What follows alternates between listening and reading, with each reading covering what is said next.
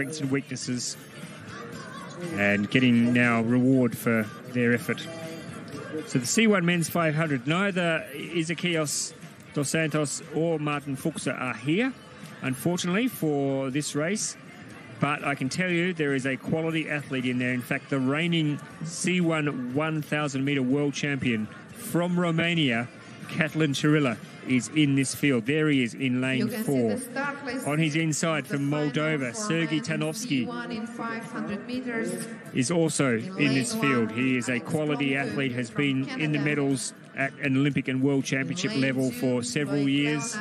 And quite a few young athletes too in this field coming through. Name there down the bottom, Domonkos Bude, making his debut in a senior final. Chen Wei-Yu from China, 21 years old, making his debut in a senior final. Yubon Yu, marathon paddler, better known as a marathon paddler, 22 years of age, in a final here in SZEGED. Alex Plomtu from Canada, he's better known as a C2 paddler. Here is Leonard from France, chasing a breakthrough podium for him.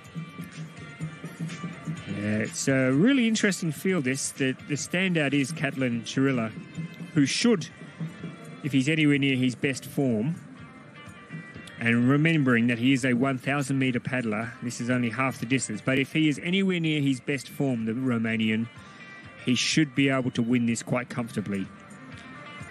He really is an improved paddler. He was very good in Halifax last year. Knocked off Ezequiel Dos Santos, the Brazilian, the Olympic champion, and really showed that he is a quality athlete ahead of Paris next year. So he's the one to watch, the Romanian, Cătălin Cirila. The rest of the field, well, it's going to be a very interesting race for the minor medals. And I don't want to get too confident because you can never know what will happen in a World Cup final, especially because of the great unknowns. The two Chinese athletes are very much unknown. Denison from Uzbekistan, he won a B final last year, so let's see how much he's progressed since then. But they're underway, and there you can see Cirila is already going out nice and strongly. So it is Cirila from Romania who is the leader at the moment. Tanovsky from Moldova on his inside. They are the two quality athletes of the field. But look at Cătălin Cirila go. He is a really strong athlete. And I know the Romanians are very excited about his prospects for Paris next year. He'll be racing in the 1,000 metres this weekend. That'll be his big focus. But he's showing us already, just like Fernando Pimenta did in the K1 500, that they mean business here in SZEGED this weekend. So Cirila just laying down a little bit of a sighter and reminding all those who are keeping their powder dry for the 1,000 metres that he is the man. Even the ducks are surprised about how fast this man is going. Look at that style. Perfect action there for the Romanian. Tanovsky trying to hold on, but this is quality, folks. A quality athlete showing how it's done.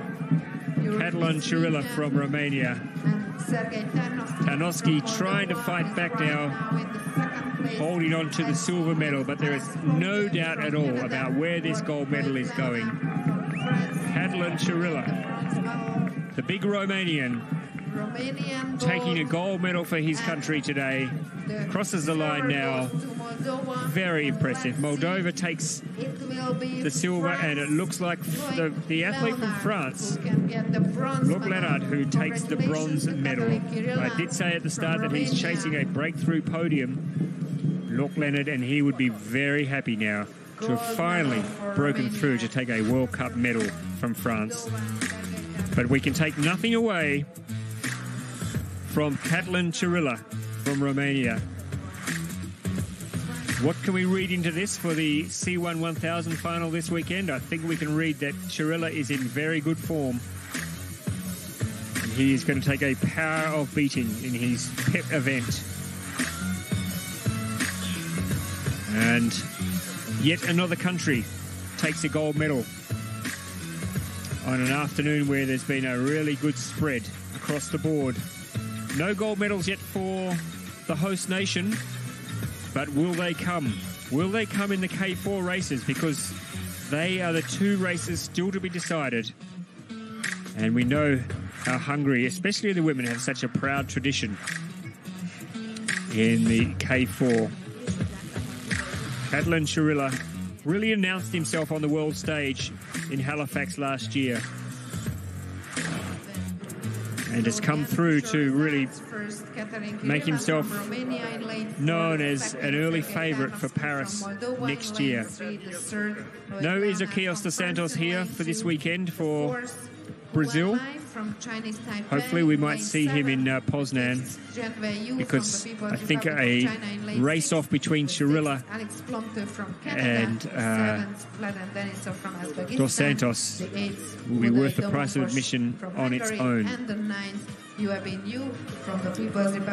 When you throw in some of the other quality athletes who are racing over the 1,000, it's going to make for an exciting grandstand finish. Locke Leonard, look at him, he'd be pretty happy. He's finally on a podium, picks up a bronze medal.